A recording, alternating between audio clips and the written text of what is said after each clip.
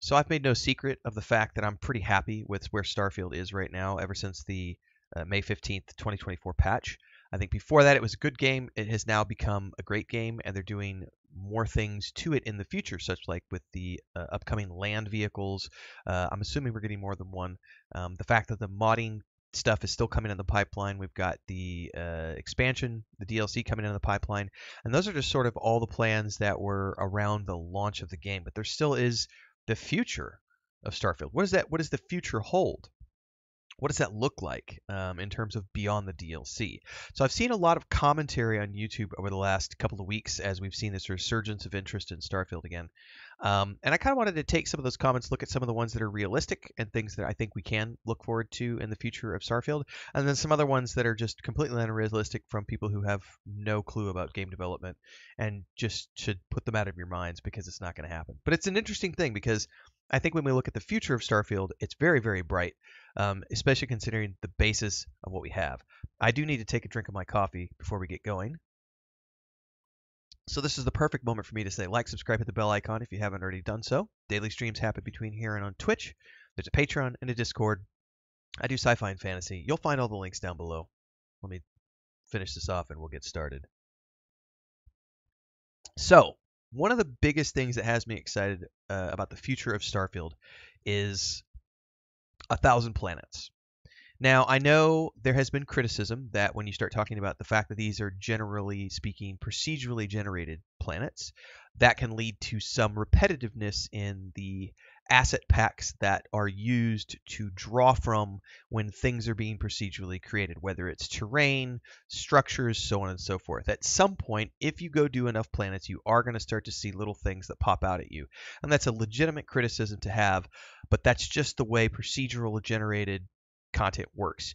You cannot have an infinite array of things to create because there has to be some sort of human check on those to make sure that all the bits and pieces are going to fit together and that the LODs are working and that it all hashes out properly.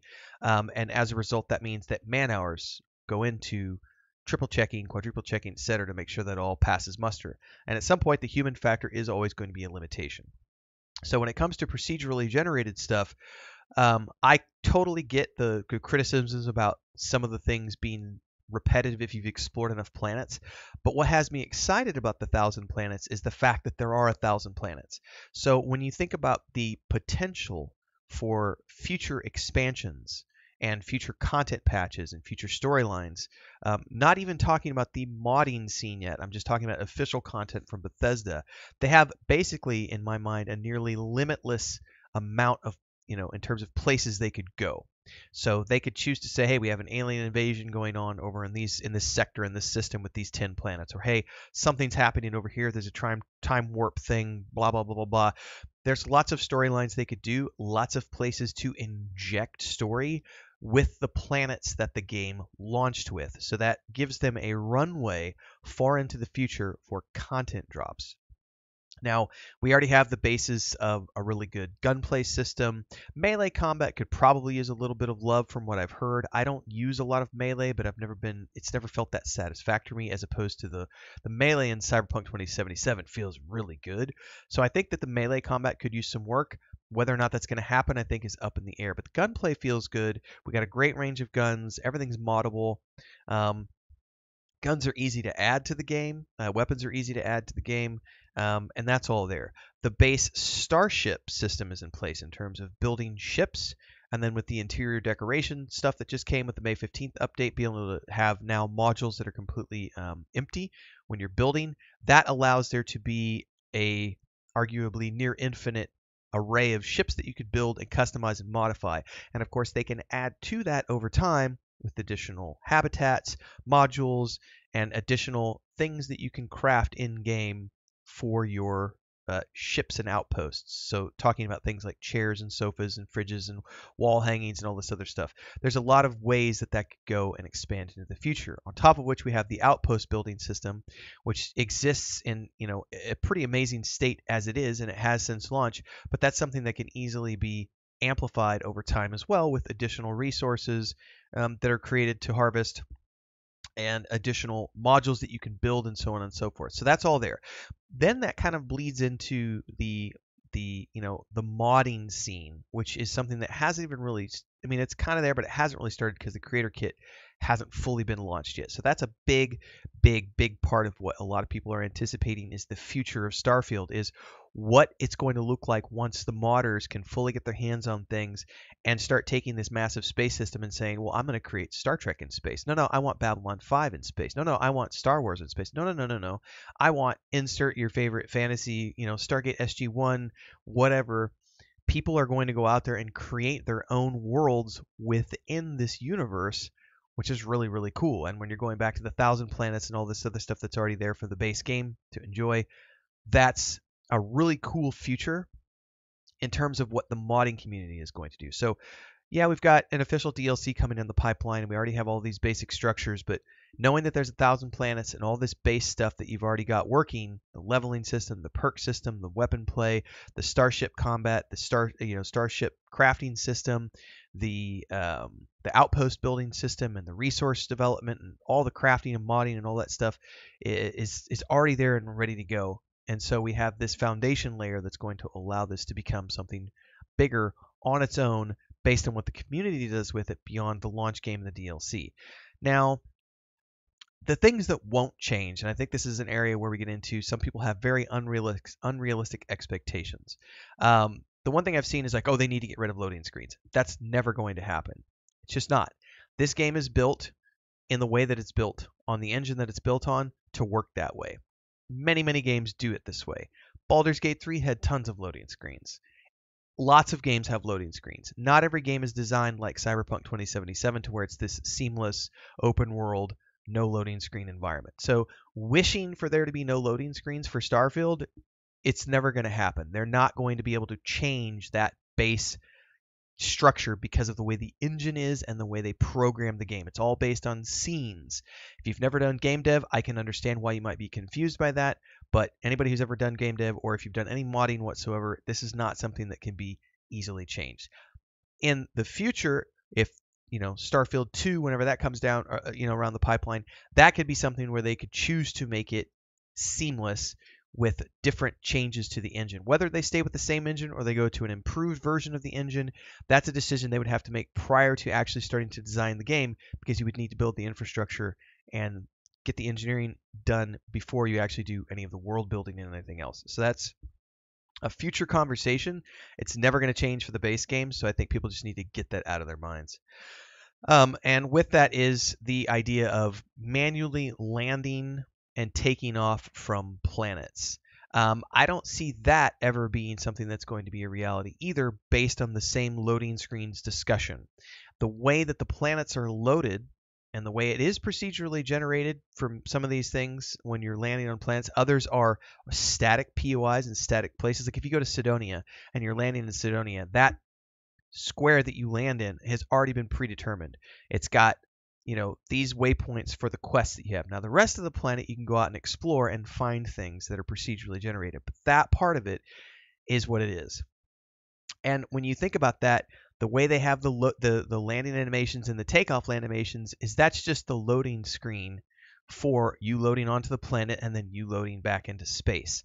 So that's not ever going to change. This has never been a game that was promised to be a flight sim like Elite Dangerous or Star Citizen.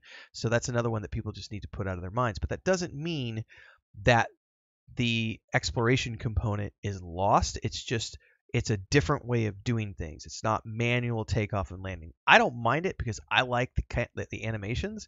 So for me, it's one of those things where I'm okay with it. So I just wanted to get those two little things out of the way, because I think once you get beyond those two little things, if you can understand that those are never going to change, focus on the things that are really cool about the future.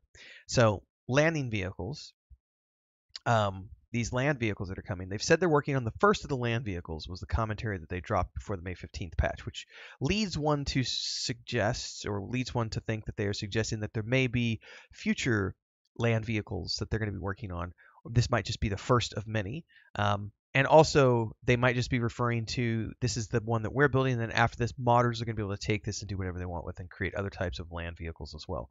But land vehicles are going to be a big deal for exploration, especially now that they've changed the way the maps work, with the new surface map system. And if you're not familiar with that, you need to go watch my video on how the new surface maps work, because it's no longer just about the grids. It's not just procedurally generated grids anymore. It's open roaming. It's generating as you move in a direction. The map moves with you. It's really cool. Quick commercial break, everyone, to celebrate and give thanks to all of these amazing people who keep me on the air full time. Really appreciate the support. All you got to do is join as a member. You get access to private videos. You can also do super thanks on any upload, or super chats and stickers on any live stream or premiere you see. And beyond that, don't forget we're multi-streaming over on Twitch now, so you can support over there as well.